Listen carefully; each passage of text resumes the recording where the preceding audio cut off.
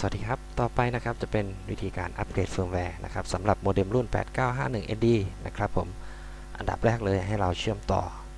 อุปกรณ์กับเครื่องคอมพิวเตอร์ดังภาพนะครับเสร็จแล้วนะครับให้เราเปิดเว็บเบราว์เซอร์ขึ้นมานะครับเพื่อที่จะทำการดาวน์โหลดเฟิร์มแวร์ในเวอร์ชันที่อุปกรณ์ของท่านใช้งานอยู่นะครับผมให้อัปเกรดเป็นเวอร์ชันล่าสุดนะครับนะฮะแล้วให้ไปที่เว็บไซต์ของ TP-Link นะครับผมชื่อเว็บไซต์นะครับให้พิมพ์ใส่เข้าไปที่ address bar นะครับว่า www.tp-link.com นะครับหลังจากนั้นก็กด enter ครับ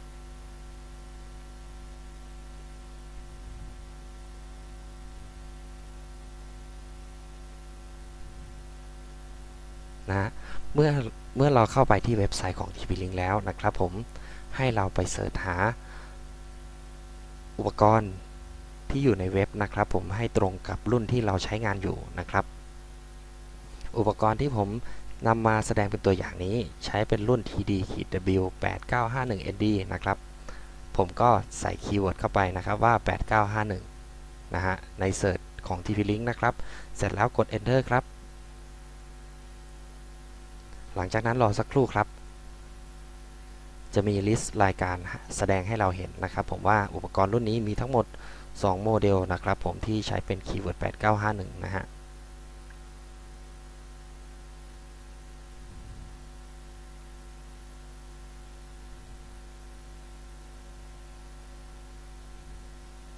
หลังจากนั้นนะครับ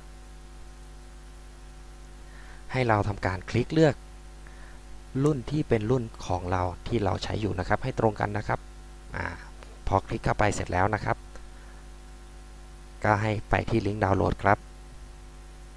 เสร็จแล้วนะครับก็ให้เลือกในเวอร์ชันของเฟิร์มแวร์ที่เราใช้งานอยู่นะครับผมเสร็จแล้วก็คลิกเข้าไปที่เฟิร์มแวร์ได้เลยครับของผมนี่จะใช้เป็นเวอร์ชัน3นะครับ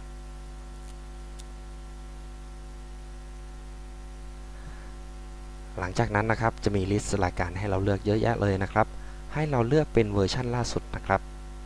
ก็คือจะอยู่ด้านบนสุดนะครับในส่วนของช้อยให้เราเลือกนะฮะพอเราคลิกเข้าไปที่ลิงก์ก็จะทำการดาวน์โหลดอัตโนมัติเลยนะครับ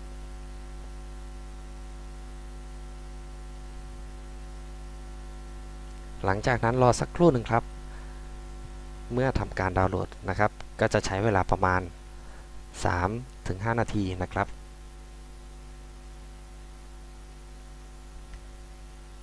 ในขั้นตอนนี้อาจจะใช้เวลานิดนึงนะครับในระหว่างที่เราทำการอัปเกรดเฟิร์มแวร์นะครับอันนี้จะเป็นเทคนิคนะครับสำหรับการอัปเกรดเฟิร์มแวร์นะฮะห้ามท่านปิดหรือว่าเปิดในส่วนของอุปกรณ์นะครับผมเพราะว่าถ้าเรากำลังทำการอัปเดตเฟิร์มแวร์นั้นเมื่อมีการปิดเปิดหรือว่าดึงสายออกนะครับหรือว่าตัดขาดการเชื่อมต่อของ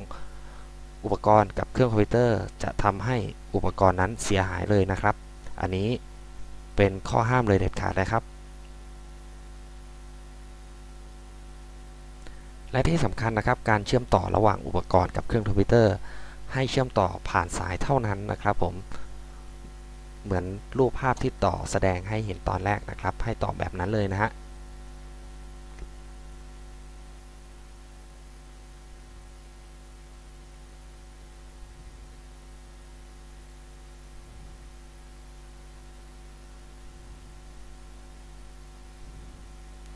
เมื่อทำการดาวน์โหลดเสร็จแล้วนะครับให้เราเปิดไฟล์ขึ้นมานะครับแล้วทำการแตกไฟล์ไปไว้ในบริเวณที่เราสามารถจะจำได้นะครับของผมก็จะลากมาใส่ไว้บนหน้าเดสก์ท็อปเลยนะฮะหลังจากนั้นนะครับให้เข้าไปที่เว็บเบสของตัวอุปกรณ์นะครับผมก็คือที่เว็บเบราว์เซอร์นะครับตรง address bar นะครับอันนี้จะเป็นหมายเลข IP เดิมของตัวโมเด็มนะครับใส่เป็น 192.168.1.1 แล้วกด enter ครับจะติดหน้า user login ให้ใส่แอดมินกับแอดมินตัวเลขหมดเลยนะครับหลังจากนั้นนะครับให้คลิกเข้าไปที่ maintenance แล้วไปที่ firmware ครับแล้วคลิกที่เลือกไฟล์ในส่วนของ new firmware นะครับแล้วก็ให้เบราว์ไปหาไฟล์ที่เราวางไว้เมื่อสักครู่นี้นะครับเมื่อเจอแล้วก็ให้คลิก open ครับหลังจากนั้นให้ทำการค ลิกอัปเกรดครับผมขั้นตอนนี้นะครับก็จะใช้เวลานานสักนิดหนึ่งนะครับ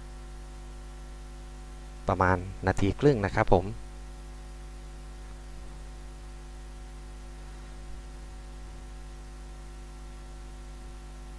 ในระหว่างนี้นะครับนี่เป็นขั้นตอน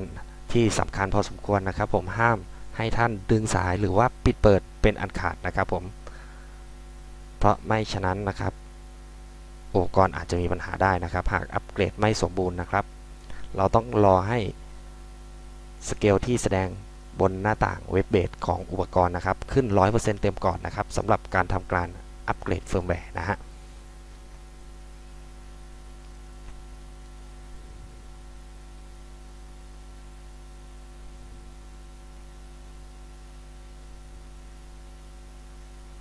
การอัปเกรดเฟิร์มแวร์นะครับผมในลักษณะนี้นะครับสามารถใช้การเซตอัพหรือว่าการอัปเกรดเนี่ยได้เหมือนกันกับโมเด็มรุ่นอื่นๆอย่างเช่นรุ่น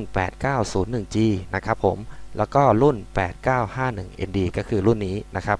และรุ่น 8961ND นะครับผมและที่สำคัญนะครับการอัปเกรดเฟิร์มแวร์เนี่ยถ้าชิปเซตที่เป็นเทรนชิปนะครับผมการอัปเกรดจะคล้ายๆกันนะครับผมจะอัปเกรดในลักษณะเดียวกันนะฮะก็คือไปที่ Maintenance แล้วเลือกที่ Firmware นะครับแล้วก็กด Browse ไปหาไฟล์ที่เราดาวน์โหลดมานะครับแล้วก็คลิกอัปเกรดนะครับและที่สำคัญนะครับการอัปเกรดเนี่ยไม่สามารถอัปข้ามรุ่นกันได้นะครับต้องให้อัปในโมเดลและเวอร์ชันเดียวกันเท่านั้นนะครับผมเพราะมิฉะนั้นอาจจะทำให้อุปกรณ์นั้นเกิดการเสียหายได้นะครับ 90% แล้วครับรอสักครู่หนึ่งนะครับ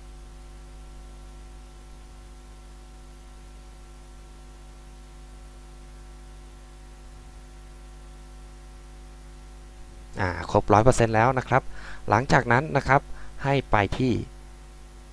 หัวข้อ Seed Restart ครับในโหมด Maintenance นี้นะครับ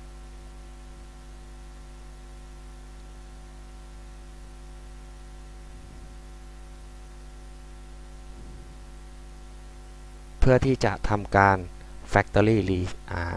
Restore Setting นะครับคลิกเข้าไปเลยนะครับที่ Maintenance แล้วก็ Seed Restart ครับเสร็จแล้วก็คลิกเลือกที่ Factory Default Setting ครับเสร็จแล้วก็คลิกที่ Restart นะครับหลังจากที่ทำการ Restart ครบ 100% แล้วก็เสร็จสิ้นสำหรับการทำการอัปเกรดอุปกรณ์รุ่นนี้นะครับผมถ้าหากท่านไหนนะครับมีข้อสงสัยอยากจะสอบถามข้อมูลเพิ่มเติมก็สามารถสอบถามได้ที่เบอร์ฮอตไลน์ตลอด 24 ของ24 ชั่วโมงของเรานะครับที่เบอร์ 02-419-0555 นะครับหรือเบอร์ตรงที่ผมนะครับ 0863294695 ครับผมรัตศักดิ์ สุภศัตรานนท์ยินดีให้บริการครับสวัสดีครับ